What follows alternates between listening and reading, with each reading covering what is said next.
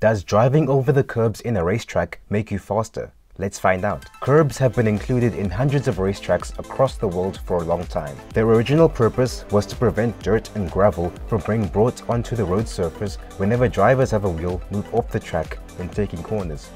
Since many racetracks have replaced their grass and gravel runoffs with tarmac, this is no longer their main purpose. Now they mainly act as a safety feature by slowing down the cars.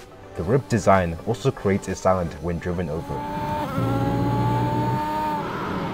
Our racetrack of choice for this experiment is the Red Bull Ring. Sitting at 4.3 kilometers long, this track is one of the shortest on the Formula 1 calendar. I'm not a perfect driver, so a short track like this is great because there are few opportunities to make mistakes. This track is also very easy to drive, with the only problematic corner for me being turn 6.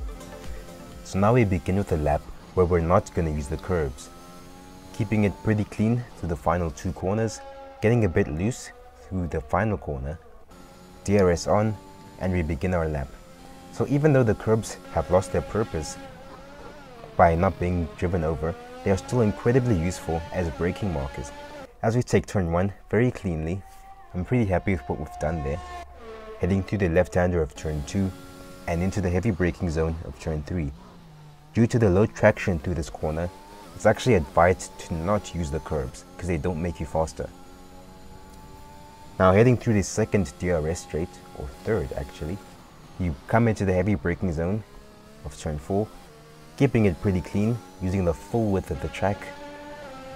Into turn 6, which is my worst corner, I thankfully take it pretty cleanly. Now into turn 7 and 8, keeping it pretty clean through these 2 corners.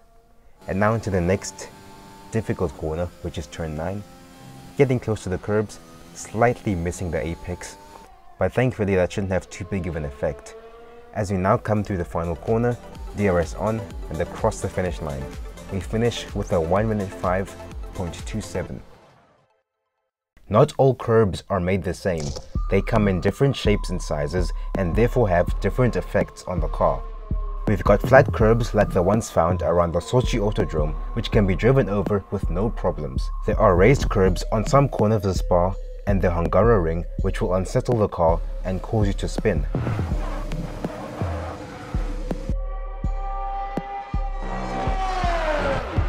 And the final curb is the most dangerous curb in existence. It can literally break your back. It's called the sausage curb. Their sole purpose is to heavily discourage you from extending track limits in order to gain a lap time advantage. They're almost always yellow. Running over the curb will make your car slide over it like a skateboard, or worse, it will launch your car into the air. So let's go over the curbs around the Red Bull Ring. The track has mostly got flat curbs along with non-lethal sausage curbs. The apex curbs are slightly raised and can spin you if hit at the wrong angle.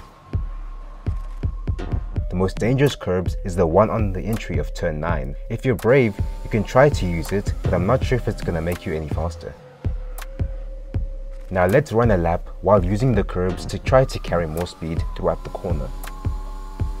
And now we begin what is basically a normal lap. Already taking advantage of the curbs, but unfortunately we run wide and get our lap invalidated. Despite being close to the final corner, that still does not invalidate this current lap, surprisingly. So you can see us getting the left-hand side wheels onto the green stuff and making sure to take advantage of every single curb throughout the corner, the entry, the apex, and the exit. Now coming into turn 3, braking really heavily, but we're not going to use the curbs here. Because of the low traction through this corner, it's just not going to help. Heading through the next DRS straight into the downhill of turn 4, getting close to the outside curb, but then touching the inside and the exit curb, which gives us a bit of extra time. Now heading through turn 6, using that entrance curb to give us a bit more speed into the entry of the corner, which is going to give us more lap time. As we head through turn 8, taking full advantage of that curb, and now into turn 9, the difficult one, just lightly touching it, bringing the car in and thankfully not missing the apex, but we did run wide and were somehow not invalidated. As we head through the final corner and cross the line, we finish with a pretty good lap. So to compare the sectors, Sector 1, 2/10 up, Sector 2, 3/10 up, and then Sector 3, an entire 7/10 up. So what's the lesson? If you're not using the full width of the track, then what the are you doing?